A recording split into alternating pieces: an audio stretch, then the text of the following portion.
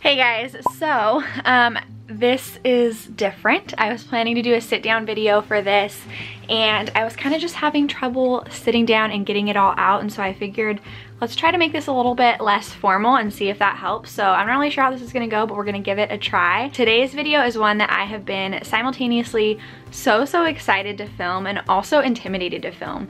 And the reason I've been intimidated is that this topic and this story from the Bible that I want to share from is one that means so much to me.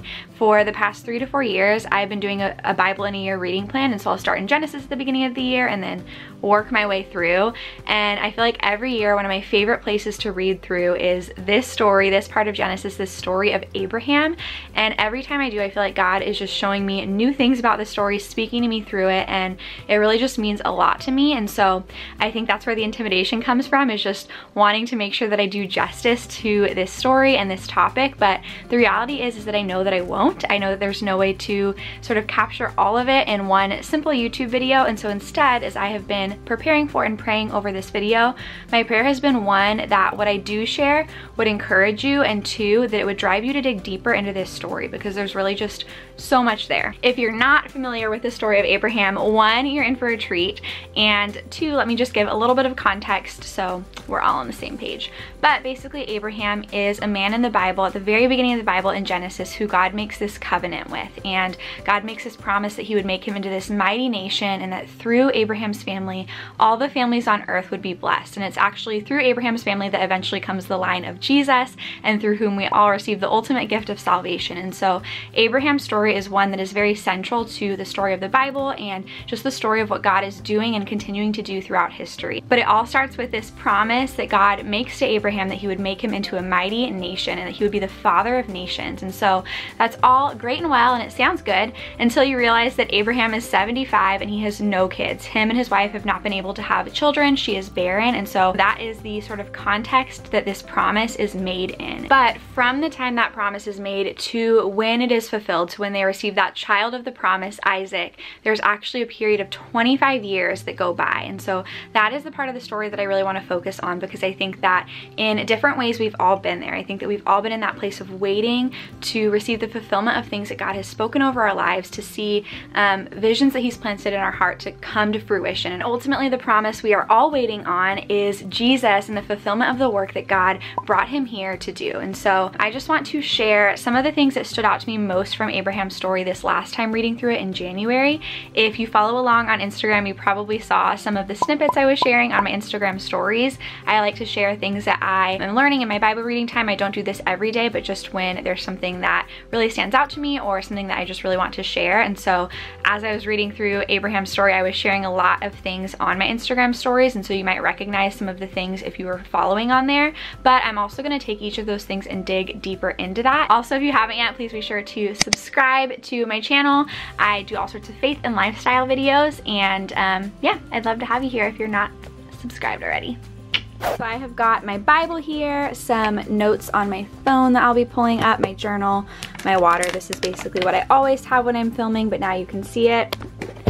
I don't know why me just holding the camera instead of sitting down and looking at one is making this easier for whatever reason right now, but it is, so we're just gonna roll with it. So anywho, the first thing I want to share from Abraham's story is that God uses the waiting period to change us into people whose names match the promise. So the promise is actually first made in Genesis 12, and God says to Abraham, I'll actually just flip you around so you can see it. God says to Abraham, go from your country and your kindred and your father's house to the land that I will show you, and I will make of you a great nation, and I will bless you and make your name great, so that you will be a blessing. I will bless those who bless you, and him who dishonors you I will curse, and in you all the families of the earth shall be blessed. And I just want to point out something really cool here too that I wrote a note here on, is the way that Abraham initially responded to this promise. It says, so he built there an altar to the Lord who had appeared to him. And really this promise would seem impossible, right? Because his wife has been barren, they haven't been able to have kids. He's 75 years old, and it says that it seems impossible, yet Abraham took God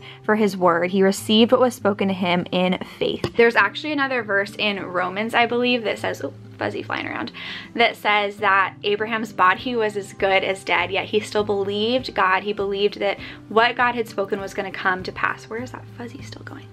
So really this promise that God's making, it would have seemed so impossible, but Abraham, when God makes the promise, his posture is to record it, to remember it by building that altar, to receive it, and then to keep journeying forward. So the promise is made first in Genesis 12, but the promise is actually not made to Abraham and Sarah. The promise is made to Abram and Sarai, because those were their names previously before God changed their names. But then we get into Genesis 17 and God actually changes their names. So let me read to you what it says, and again I'll just show you. It says that when Abram was 99 years old that God comes to him, and I'm going to read this first verse here in a second in another point, but I want to get to this part down here where God changes his name. It says in verse 5, "No longer shall your name be called Abram, but your name shall be called Abraham, for I have made you the father of a multitude of nations. I will make you exceedingly fruitful, and I will make you into nations, and kings shall come from you."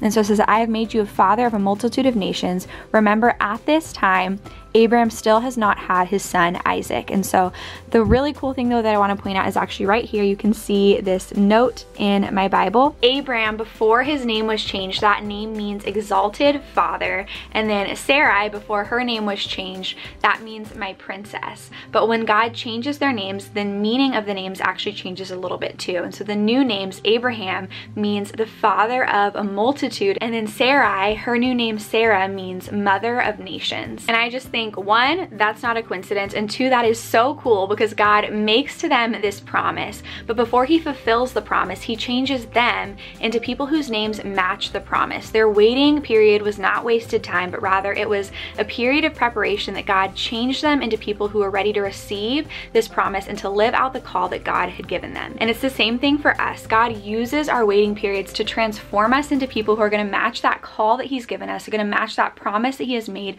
over our lives. I think that there are so many ways that God works in the waiting. I did do a video on this if you want to check it out. One big way that God works in the waiting, but really God works in so many different ways in the waiting period. And in that time, he is transforming us into people who match the calling that he has put on his life, the promise that he has made to us. The second thing I want to share is also from this chapter, chapter 17, and it is that by faith, God is the one to do it. We don't earn the promise, yet our obedience is still necessary. So let me read you this part from Genesis 17. This is that first part I skipped over before, but it says that when Abraham was 99 years old, the Lord appeared to him and said to him, "I am God Almighty, walk before me and be blameless, that I may make my covenant between me and you and may multiply you greatly." And so there's a couple things I want to point out here. You can just see from my notes. One, there's this statement of who God is, that he is almighty, he has complete power. And then second, there's this command to walk before me. And I think that before I looked up the definition of that, and it says that in front of, I think that it implies this openness, that there's no hiding, and it's also being in step with and close with God. So there's this command to walk before me that God is commanding to Abraham. And then two or three, I guess, there's this command to be blameless, to be innocent in wrongdoing. And then there's a "that I" statement that I bracketed off over here. God is commanding this to Abraham, saying that I may, one, make my covenant with you, and two, multiply you greatly. And the thing to note here is that the promise has already been made. If you remember, God makes the promise to Abraham in Genesis 12, and so the promise has already been made, yet Abraham still has a role to play. God is still asking obedience of Abraham. He is still asking him these things to walk before him and to walk in blamelessness. And so God is faithful to the promise. He is the one that does it. We don't earn it, yet we still have a role to play. Our obedience in the things that God is asking us to do and the steps of faith he's calling us to take, and in walking with him and in walking blamelessly before him, our obedience is still necessary. And now for the final point, the good one. I mean, they're all good, but this final point is one that God has really just been working on in my own heart, and so I'm really excited to share it. And the point is this: it is that time passing does not nullify the promise of God. It is still just as good, as true, and as beautiful as it was when he spoke it. And so to tell you what I'm talking about with this point, let me read to you from Genesis 15. This is after that promise has been made, but Abraham is still waiting. He still has not received a child. Time has gone on, and so he comes to God and he says this. Let me read it to you. So Abraham is coming to God and he's saying, "Oh Lord, what will you give me? For I continue childless. You still have not fulfilled this desire. You still have not given me a child. And the heir of my house is Eliezer of Damascus." And Abraham said, "Behold, you've given me no offspring, and a member of my household shall be my heir." And so Abraham's basically saying, like, look, God, you said that you were going to give me this son, but you still haven't. And you said that you want to make out of me this great nation, and it doesn't look like you're doing that. And so we've got to make this happen. And so here, just take this person who's from my household and make him my heir. Do what you want to do through him, because you still haven't given me this son. And God comes back at him, and I love what God says. He says this. He says, "This man shall not be your heir. Your very own son shall be your heir." And then it says that God brought him outside. He says, "Look toward heaven and number the stars, if you are able to number them." Then he said to him, "So shall your offspring be." And here's that famous verse. It says, "And Abraham believed the Lord, and he counted it to him as righteousness." I think that when God makes his promise to Abraham, or when he speaks something over our lives that he wants to do in our lives, when we receive that, we are filled with excitement. We are just anticipating receiving the fulfillment of that. But then the more that time passes, the more we wait, I think the harder it is to hope and to believe that he is still going to do that. And the temptation here we begin to face is that we are tempted to want to settle for less than what God has spoken, simply because it's all that we can see. And we start to think, well, you know, this isn't exactly what God said, but maybe we can make this thing over here work, and it won't really be what he said, but it can maybe sort of serve the same purpose of what it is that God spoke. We can come up with this plan B, or this safety net, because we're not convinced that God is actually going to do what he said he was going to do. And so we're sort of planning out how we can help God fulfill what it was he said he was going to do. And that is exactly what Abraham is doing here,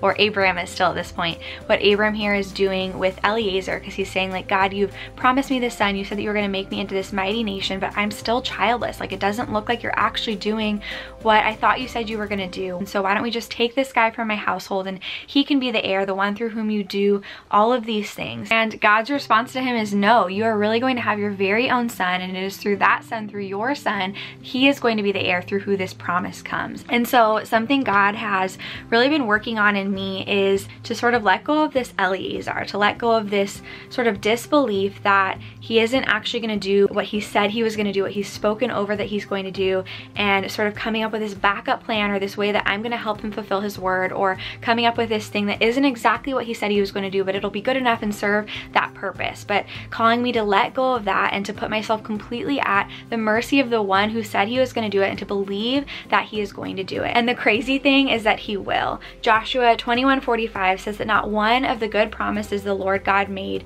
failed. They all came to pass, every single one. We serve a God who is faithful to his promises, and he is faithful even when we are faithless. And so that is something that I have been thinking through a lot lately, is just releasing that distrust, releasing this idea of how I need to make things happen if God doesn't for me, and completely trusting that God is going to provide, and that God is going to fulfill the things that he has spoken. And so I want to sort of close this off by reading a quote by Oswald Chambers here on my phone. Let me pull it up. The quote says, "When God gives you a vision and darkness follows, wait. God will bring the vision he has given you to reality in your life if you will wait on his timing. Never try to help God fulfill his word." So those are the few things I wanted to share on waiting on God's promises from the story of Abraham, just things that I've been thinking through again in this last time of reading through this story. I really hope that these were encouraging to you. I know that this video was kind of different than how I normally do it, and hopefully it was still easy to follow. Let me know if you liked kind of this more casual style of talking through a topic, or if you do prefer the sit-down videos. But it was something new we tried out this time that just kind of worked for this time. So if you did enjoy this video, please be sure to give it a thumbs up. Also leave a comment down below letting me know your thoughts. As always, thank you so much for watching, and I will see you next time. Bye.